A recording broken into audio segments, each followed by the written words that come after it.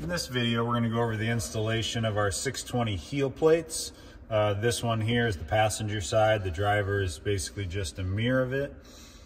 These are available from Skillard.com. This one here is raw aluminum. They're also available powder coated black. One of the features of these heel plates is that they hinge up. So you can see now they're locked in here, they're secured. You might find that you drop something down in here, you need to clean it, or whatever the reason is, you need to get underneath them. Rather than unscrewing the whole thing, you can utilize the quick release latch that comes with them. Pop them up, hinge them out of the way, and then you can just drop them back down, lock them back into place. In ours, we don't have any carpet in, it's just bare metal. So if you were going to use some carpet in your 620, it'll sit up just a little bit higher. Same process for putting it in though. So obviously this one in our 620 has already been installed, but I'm going to kind of go over the process and how we like to put them in. So when we're starting, we're going to position the heel plate in the desired position and look that you want it in your truck. And then one thing to keep in mind is underneath it, there is some structure and some framework. You might have rerouted brake lines, fuel lines, things like that. You want to be aware of where that is, because if you're drilling holes or putting screws through the floor, you want to make sure you don't hit any of that stuff. So just kind of making sure that you're aware of that. That's a good check to do before you get started. But once it's positioned into place where you want it, what I like to do is start where the quick latch is. I prefer the quick latches on the outside because they're easier to get to versus the inside, but you could put it on the inside. This is a plastic cap that comes with it, so you can pop the cap in here, and if you wanted to switch it, you could do that. Anyway, I like them on the outside, so that's where this one is. So once it's positioned into place, this is not going to be here, there's just a hole. I like to put a mark. So I'll put a mark in the floor, and you can see where our pin is. What we have here is an M6 riv nut. And we have some videos, if you're not aware of riv nuts and how those install. And so I drilled the hole for the M6 riv nut, used the riv nut tool, put it in, and then threaded the provided pin here, and then ended up using the locking nuts on the bottom side to hold that in the position. But these are adjustable up and down, so you can get the right amount of tension when you close it. You don't have to use the M6 riv nut. You could just drill a hole and use a nut on the top and a nut on the bottom. It does raise the back of the heel plate up slightly because you have to have room for the nut here too. If you're using carpet, something like that, it would be up a little higher anyway. That wouldn't really matter, but I wanted it pulled down nice and tight. So M6 right there, I drill that, I put the M6 riv nut in, then I put the latch in here, get this aligned and tight, and actually latch it into place, and then make sure that this is pivoted or rotated wherever I need it, that it hasn't moved. And so after this is located and in position, I move up toward the hinges and start that installation process. So with the hinges, the first step is going to be attach the hinge to the heel plate. And you can see here there's some stainless steel M4 machine screws. Those come with them, with the kit. And so I'll slide them through the top, slide them through the hinge, and then underneath here we have some nylock nuts that we put on there, get them all snugged in nice and tight. After those are in position, and I have this position, the back corner latched in, it's time to start putting the top flange of the hinge in here. Might be a little hard to see, but maybe, oh, we can see it from underneath. There's some aluminum spacers that are in here. And that's to space it off the floor to try to make them level. Because in this case, I decided to put it flat versus having the hinges pivoted up on the firewall. So I positioned the washers, spacers, aluminum spacers underneath here.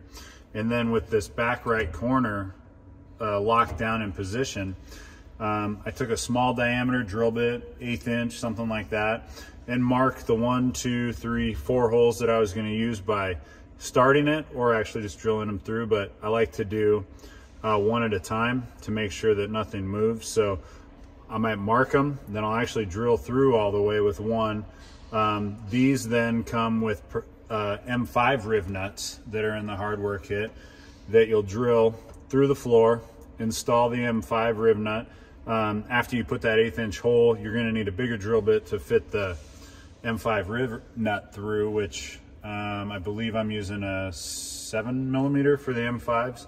But basically you just want a drill bit that's the same diameter or real close diameter to the outer diameter of the riv nut. Again, you can look at our riv nut videos if you have questions on how to install those. So put the riv nut in, then use the M5 machine screw, tighten it down, come over here, do the opposite side, same process. You know, every time you need to drill a new hole though, you're gonna need to pull the hinge out of the way.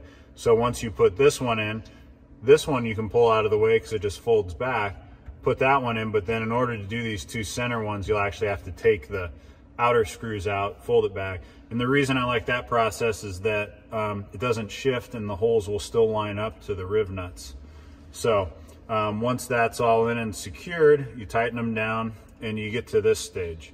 Another option is that we'll provide a number 12 stainless steel sheet metal screw. And so if you chose to, you don't have to use the riv nuts. You could just run sheet metal screws down through it. But then you have little points sticking out the bottom. But that's going to come with it as another option if you don't want to hassle with aligning all of the riv nuts to do the front part. You can just flip it over on the spacers, drill a couple holes, run in with a screwdriver, the machine screws, and call it a day. So now that we've got our latch in, our hinge in, it's pretty solid. But one thing you might find is that you might have a little deflection in here depending on how the side of this sits down into your truck, or you want it to be a little softer close, whatever that might be. And so in order to accommodate that, we've included these rubber bumpers. And so again, this rubber bumper comes with it. Inside that rubber bumper is an M6 machine screw. So what I did is I positioned it in a spot that I wanted it on the heel plate. So mine is roughly right here. I mean, if you wanted it further forward, you just want to make sure that you don't put it so it's coming into one of the hole openings. But anywhere, you know, I like it over here to give it that extra security when I'm stepping in and out. You might find you prefer in the middle. On the driver's side, you might prefer it closer up to the pedals. You might decide that you don't want to use it at all. That's up to you. We just provide it so you can get extra stability if you find that you have a spot that you need it. Like I said in mine, I used the M6 riv nut, just like I did over here. So drilled, put the riv nut in, and then ran down the M6 machine screw. And there are nuts, so if you needed to add a nut to lock it in and space it higher, you can.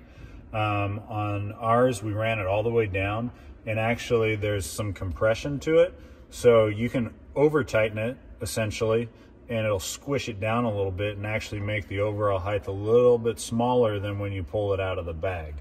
And that's what we decided to do on this one. So again, a handful of options for how you're gonna put this, align this, install it. There's a few different things that you can do if you're not going to use the riv nuts. You know, this one, if you don't want to use the M6 riv nut, just make sure where you put it, there's not part of the frame rail or something, so that way you can get to the bottom side. If there's a riv nut, you just have to attach it from the top. Whereas if you're deciding not to use the riv nuts that are provided and use the nuts instead, you got to be able to get to the bottom, put a nut on, and then that way you can tighten it down that way. So, like I said, this is the passenger side. The driver's side is basically the same process. It's just the heel plate's a mirror of the passenger side. Again, these are available from Skillard.com, and please email sales@skillard.com if you have any questions.